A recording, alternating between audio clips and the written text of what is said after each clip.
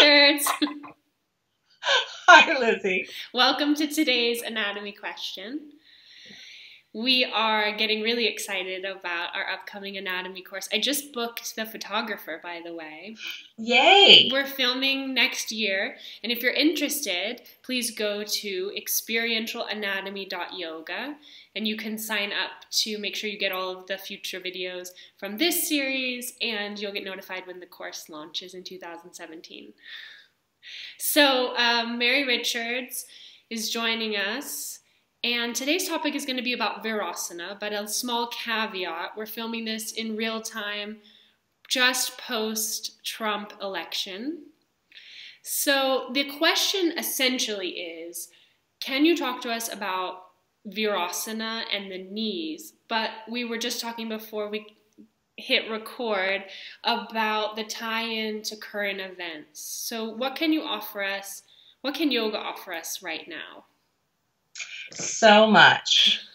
Because yoga, in its most fundamental sense, is about relationship. I mean, if we think about yoga, yug, it's a verb, to yoke.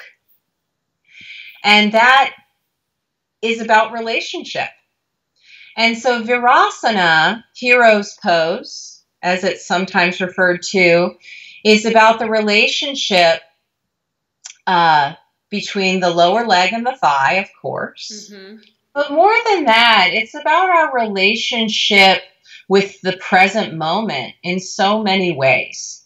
If you think about the symbolism of the knee joint, okay, what do we do when we pray? We get down on our knees. So now some pessimists will say that the knees are the garbage dumps of the soul.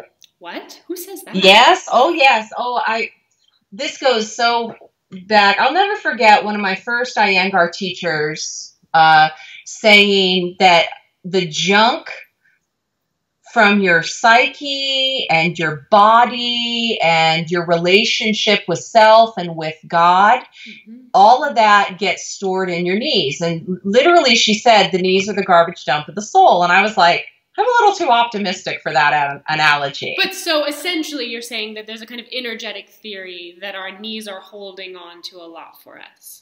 Yeah, that our knees are holding onto a lot for us, and that the knees also present a unique gateway into our relationship with the cosmic self. Okay. I like that. And if you kind of think about now I get excited. I'm sorry, you weren't excited before. If we think about the anatomical structure of the knee. Yes.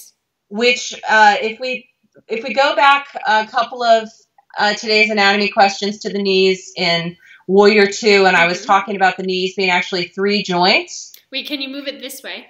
Yeah, into the middle, yeah. Okay.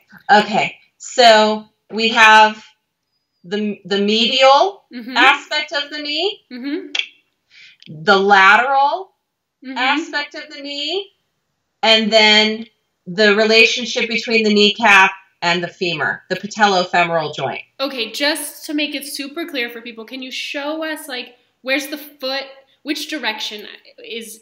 Okay, so up here, this is toward the head, this is proximal, and this is distal. If we think of the base of this model, that's your foot. Okay, and it's facing the same direction as you're facing. This person. Correct, yeah, so it's an anatomical position. Okay. So if we think about the knee as 3 joint structures, well, there are 3 syllables in Om. Ooh. It's A-U-M, right? Right. Om. Right. We eat that sound. And so the Holy Trinity is represented in the knee, which is why I like to think of the knee as the Arjuna of the body, as the reluctant warrior. Starts out reluctant, but then becomes the equanimous warrior, mediating the relationship between the earth and the sky. Right. And so what happens to the knee in Virasana? So in Virasana, first I want to say that there are regional differences in knees. So in cultures where there's a lot of squatting, the cruciate ligaments. Show us.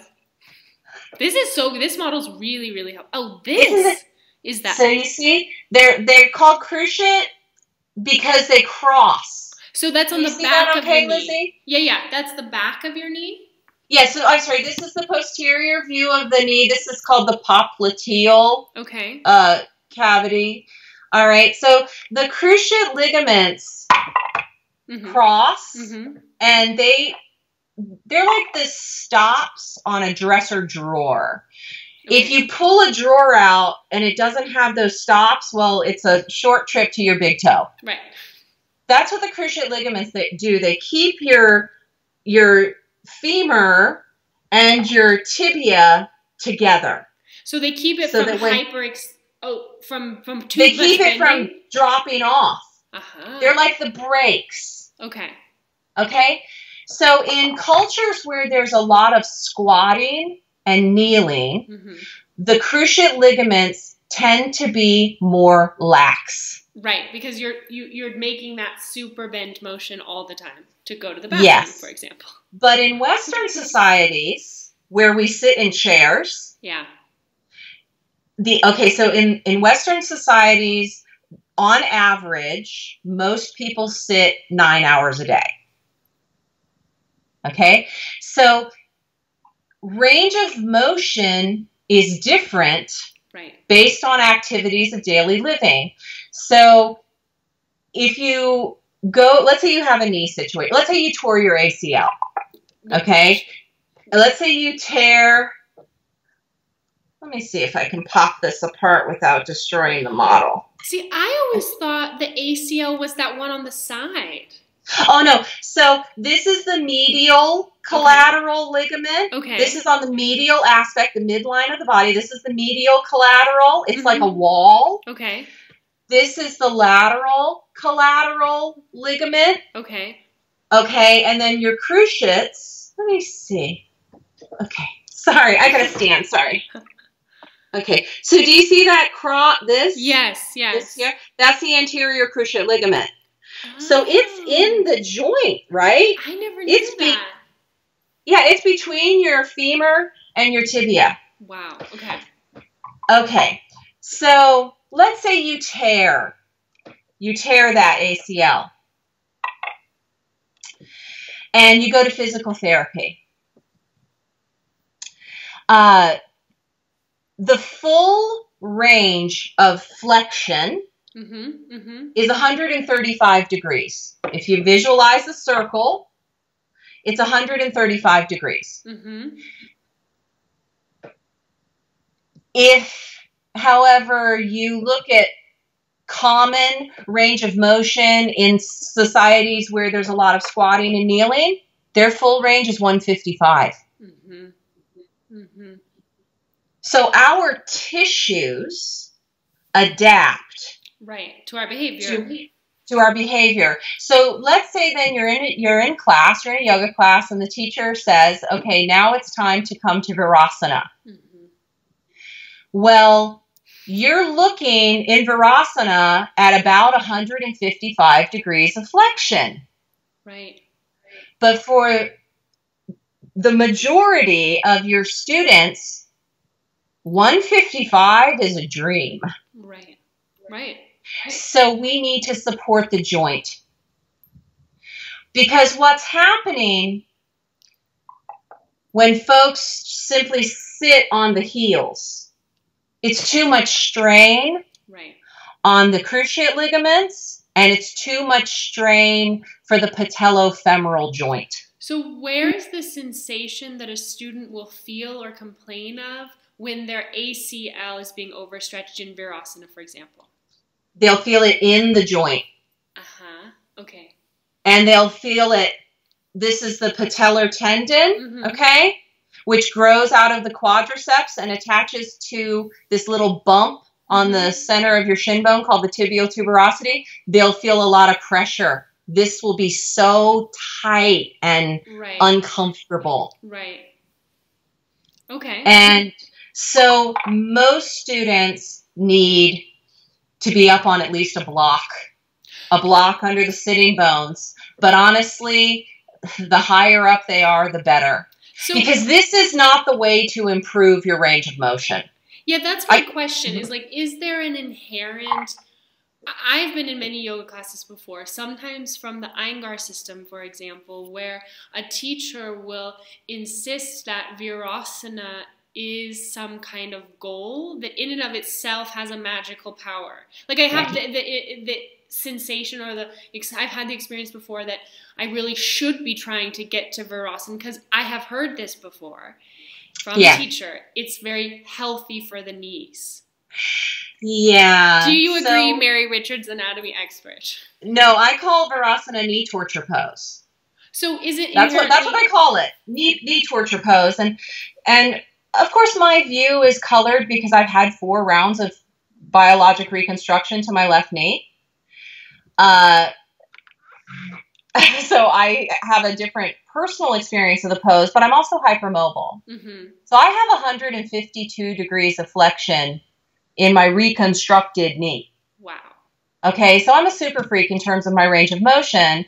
But this business of Virasana being an elixir for your knees is simply not the reality for most students who sit in chairs all of the time. Right. And particularly for students who have ACL problems. Because if you look at sort of the classical alignment of Virasana, the heels sit to the outside of the hips. Mm-hmm. And guess what's being tugged on all the time? The ACL. The ACL. Okay. And that does not stretch like a muscle does. Mm-hmm. So we are inherently compromising the integrity of the connective tissue within the joint. If you want to no-go. So this is why a rolled blanket or towel placed in the back pocket of the knee. Let's say that this person is in Virasana. Mm-hmm. We want to take a rolled blanket and place it in this space. Yes, that's so to clear. Facilitate ease in the relationship within the joint. Does that make sense? That makes so much sense, Mary. I've seen that adjustment before and I've tried it, but I never could visualize what was going on in the knee joint. That's so helpful. So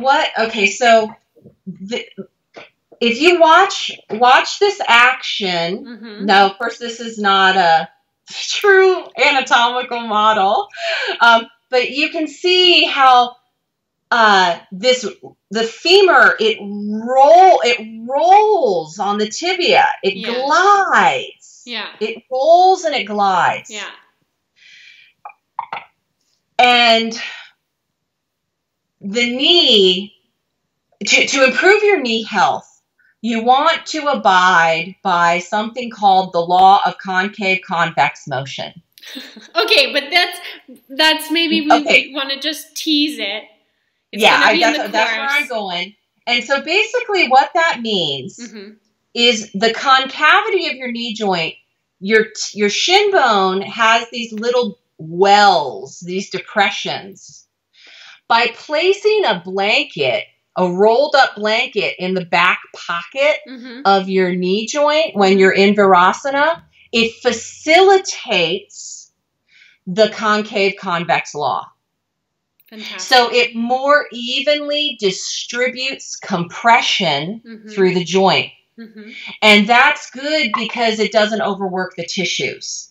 That sounds really good. So in conclusion, my final question is, can you tie it all in now to the knees, energetically, philosophically, anatomically, with the state of affairs with our election and what our practice can offer us? So a lot of us have a feeling that our legs have been swiped out from beneath us. And